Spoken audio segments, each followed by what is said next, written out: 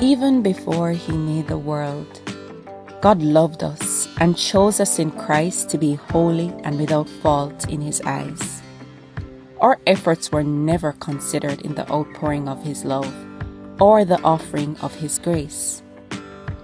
Today, Pastor John Mark Bartlett further explores God's unrestrained grace and its great significance. Paul is very explicit on this point in Romans 11:2-6. I would even ask you to turn there in your Bibles.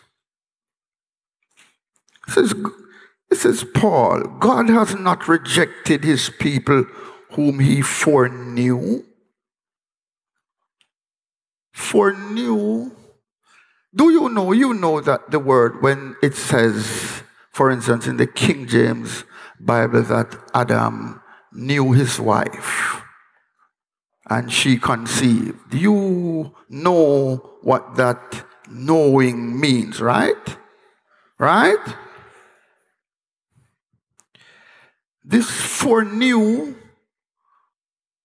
really means those whom God foreloved. Those whom he set his love upon before. That's what it really means. God has not rejected his people whom he foreknew. Do you not know what the scripture says of Elijah? How he appeals to God against Israel? Lord, they have killed your prophets. They have demolished your altars, and I alone am left, and they seek my life. But what is God's reply to him? I have kept for myself. Every word is important. I have kept for myself.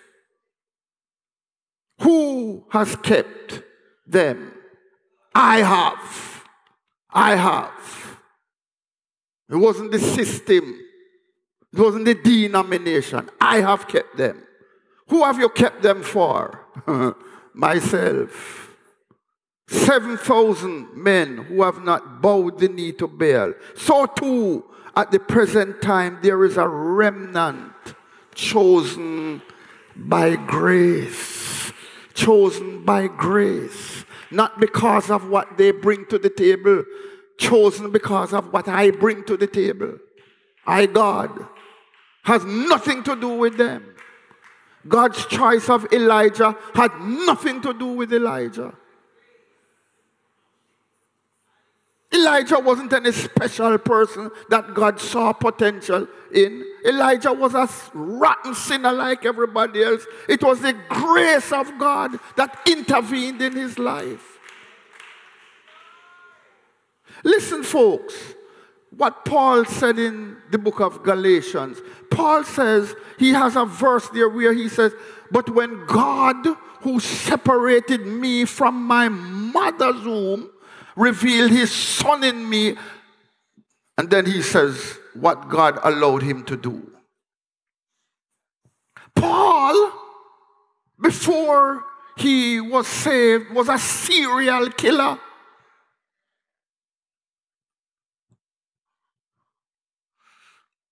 So here's what God did. God says, I have separated Paul from his mother's womb, which is a way of saying from before the foundation of the world.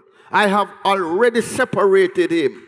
And just to show you that I didn't separate him because there's anything special about him, I'm going to let him live his life before I reach for him. And you will see what he will be up to. I'm going to give you angels an opportunity to understand that my choice of Paul has nothing to do with any goodness in him. Look what he's going to do before I call him. But what he's going to do is not what influenced my choice of him. I just decided to set my love upon him. See, brethren, unless we understand grace, we will never be able to worship God and serve Him the way we ought to. Never. If we never understand what He did for us, we're going to serve Him meagerly and beggarly. So there is simply no way out of the equation. Look what Paul says in verse 6. For if it is by grace, it is no longer on the basis of works.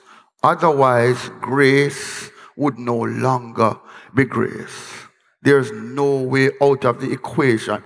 If human beings contribute anything, whatever, to their salvation, even if it is their own responsiveness of heart or the exercise of some faith inherent in them or somehow manufactured by them, then salvation is no longer by grace.